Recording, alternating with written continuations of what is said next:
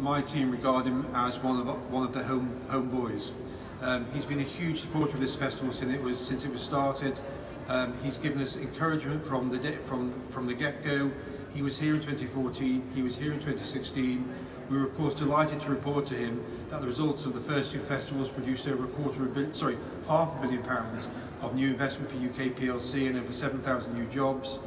We're also delighted for his continued support that this is in the north of England, in Liverpool. Without further ado, will you please welcome to the stage the Secretary of State, Greg Clark.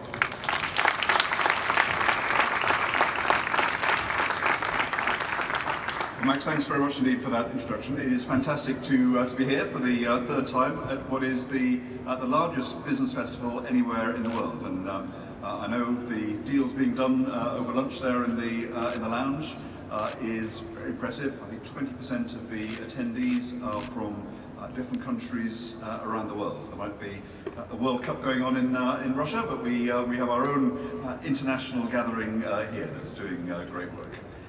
The theme of today is shipping and logistics, and of course there's no better place than Liverpool to be discussing those issues. Just over 100 years ago, a historian, W.T. Pike, wrote, "In olden times it used to be said, all roads lead to Rome. Today," he said, "all seas lead to Liverpool." And indeed, at the start of the 20th century, Liverpool was a titan of the global trade in goods. This city conducted 1/3 of the UK's export trade. It owned 1/3 of UK shipping and 1/7 of all registered shipping anywhere in the world was registered here in Liverpool. Now today, Liverpool is retaking its place as a global player in world trade. In 2016, the completion of Liverpool's £400 million container terminal meant that instead of being able to accommodate just 5% of the world's container vessels, the port can now accept 95% of those vessels. But despite its strong history in goods, everyone here knows that this is a city and a region that excels in services. Head to almost any country on earth, and examples are right here before your eyes. Just take China. I was, Max says, touring the stands and visited the Shanghai stand. You've got a picture there of Shanghai's historic waterfront. You'll find 3 buildings on that waterfront that were modelled on Liverpool's 3 Graces, which stand just less than a mile north of here. Across the country, the Chinese citizens are discovering our creative industries, in other words, our services. The Harry Potter spin-off, Fantastic Beasts and Where to Find Them, filmed on the streets of Liverpool. It took more than £30 million in China on its opening weekend. And in Beijing, as soon as you step off the plane, you'll enter a terminal designed by the architect Norman Foster, who was born in Stockport, studied at the University of Manchester. We have got a services sector that other countries would kill for. The labels designed in Britain, filmed in Britain, recorded in Britain are all hallmarks of quality. And our industrial strategy is about growing strengths just like these. So today, in this great international festival, I want to talk about how we can build on our deserved reputation to make the UK the very best in the world. Here in the northwest of England, 3 million jobs are in the services sector.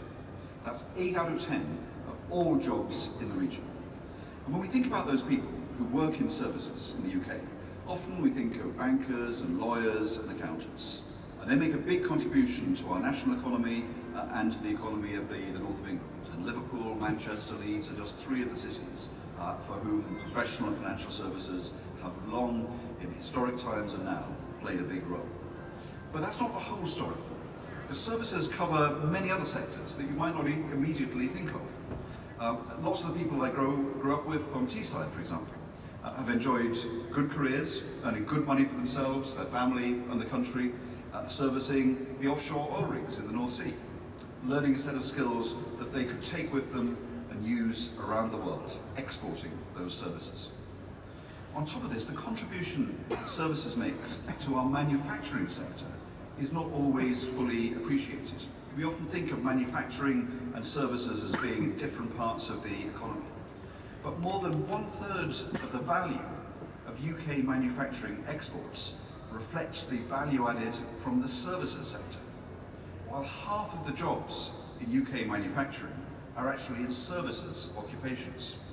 And in a world of cutting-edge, high-tech goods, a product and the services needed to keep them running smoothly are often completely inseparable. So in this sense, exporting a product abroad isn't just the end of a deal, but it's also the beginning of a relationship. For example, when Rolls-Royce sells an engine, the business value often comes from the long-term in-service support and partnership with the customer, rather than the initial sale itself. So from film to health tech to services roles linked to advanced manufacturing, so many jobs rest on our ability to export beyond our shores. Now, as I said, British services have a deserved reputation for quality that's reached all four corners of the earth. But right now we need to recognise that the EU is by far and away the single biggest consumer of our services exports. £90 billion of services exports went to the EU in 2016. That's more than to our 8 next largest partners put together: the United States, Switzerland, Japan, Australia, Canada, China, Singapore and Norway. And if you needed more proof of our strength in services, of course we export far more services to the rest of the EU than we import from them, a surplus of over £14 billion in 2016.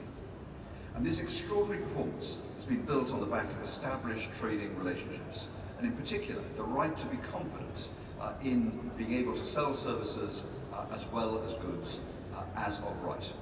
This arrangement has made sure that UK firms are treated in the same way as EU ones, ensure that others recognise our professional qualifications.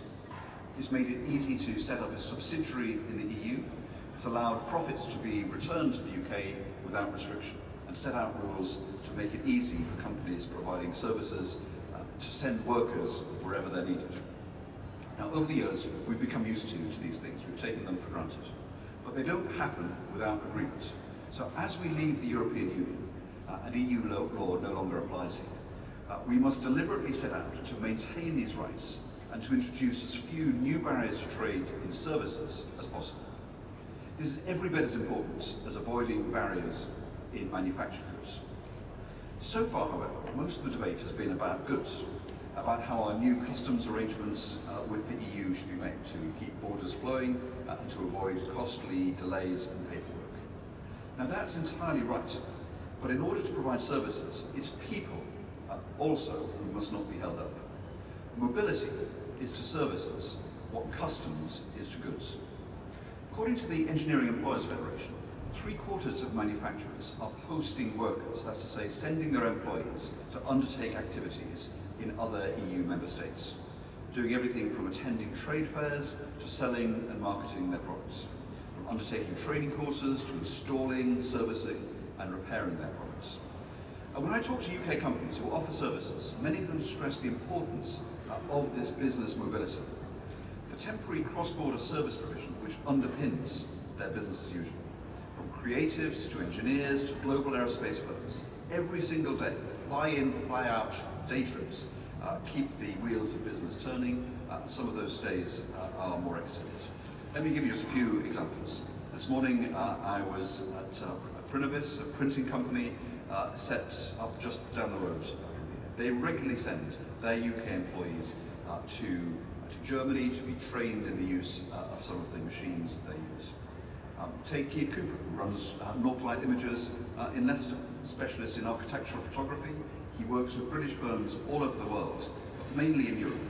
And at the moment, he's able to go and work in Europe, provide his services, and return to the UK without any problems. Same with machine tools, making sure that European markets have no frictions in the ability to provide those services. Take Airbus.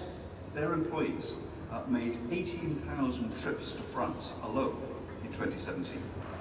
Because they need to move employees in such numbers at such high frequency, they operate their own internal shuttle between their site at Broughton, not far from here in North Wales, and their Bristol and Toulouse sites. That's in addition to the commercial flights that they use. ferries about 50 employees a day to undertake what is critical work to their business. If we were to include all movements both ways, including commercial flights, then it's about 30,000 trips that take place each year. So I completely understand when companies say that they rely on efficient mobility as it currently stands, and that they would have concerns if there were any restrictions on people's ability to travel at short notice, because that would be as damaging to our economy as frictions and disruptions at the borders would be. Now, the issue of mobility is an important one.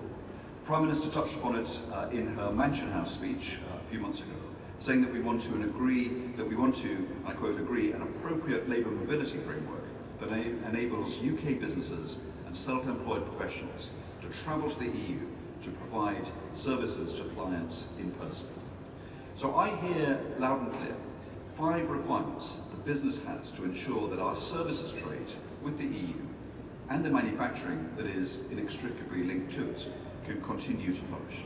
The mutual recognition of professional qualifications, the clear right to continue to be able to send people to provide services across Europe, simple intra-company transfers of people, the right to establish operating bases or offices on the same basis as a local firm, and the ability to remit the profits of those activities back to this country. And so let me say clearly that part of the point of festivals such as this should be able to meet with businesses, to hear the views of businesses up and down the country and across the world. It's to make sure that we hear and act on those voices. I and the Prime Minister and my colleagues in government value the contribution that you make to those discussions. Because the business view is always, in my experience, one that puts evidence before ideology. You know the reality of employing people and exporting across the world. This festival is a testament to your ability to do that. And that's something that we need always to listen to.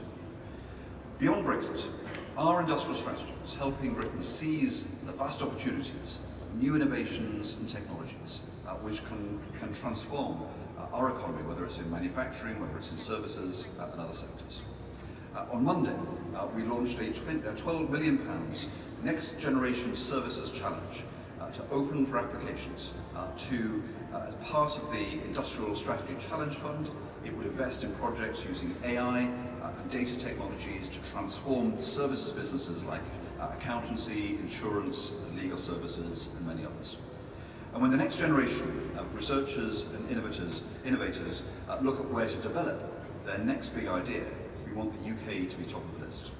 And today, we have a very significant investment to announce. We're investing £1.3 billion to grow our research and innovation talent right across the economy and right across the country. We know, and everyone here knows, that we succeed when we innovate, that when we invest in the future. And we need to be the place that not only is a good place to make those discoveries, but we need to make sure that the best people from our country and around the world work with each other to make those discoveries, to help create, whether it's the new tech entrepreneurs and CEOs of the future, whether it's the research pioneers, whether it's the Nobel Prize winners of the future. We need to invest in creating them. So the inaugural Future Leaders Programme will provide funding for 550 rising stars in the world of innovation and science. These new fellowships, awarded over the next 3 years, will have a lifetime value of nearly £900 million. They'll be open to people from all over the world. And on top of this, we're investing £350 million in prestigious National Academy fellowships, and including having more PhD studentships in all of the areas of cutting-edge technology. This money that we're investing as part of our industrial strategy will help ensure that we raise the level of investment in research and innovation from its current level, about 1.7% of our national income, to 2.4% within 10 years. It'll help us become the world's most innovative economy by 2030. So, ladies and gentlemen, I said that in the past, all seas led to Liverpool. And I know that in the future, We must make sure that all roads, railways, sea lanes and runways will not only take British goods, but British people to and from Britain as they continue to ply a prospering trade in both goods and services. And at this, a festival of business, it's only right that we should celebrate our prowess in goods and services. Across the world and across Europe, customers opt for, in increasing numbers, our apps, our film, our health tech, and other services that are pioneered here in the UK, just as the same as they do for our advanced manufactured products. In the years to come, I know that we will build on this position of strength. This great city of Liverpool stands as a prime example of this. A city founded on trade in physical goods. It's now perhaps even more renowned for its cultural strength, known all over the world, in every city of every continent in the world. The reputation of the city of Liverpool is known for what we export from this place. In other words, in the services that this city trades on. So Liverpool, I think, is a good example for the way our country needs to develop. We need to keep looking outwards, keep being open, keep sending British people, British services, as well as British goods to serve us well in markets across Europe and around the world. Thank you very much indeed for allowing me to come and join you today.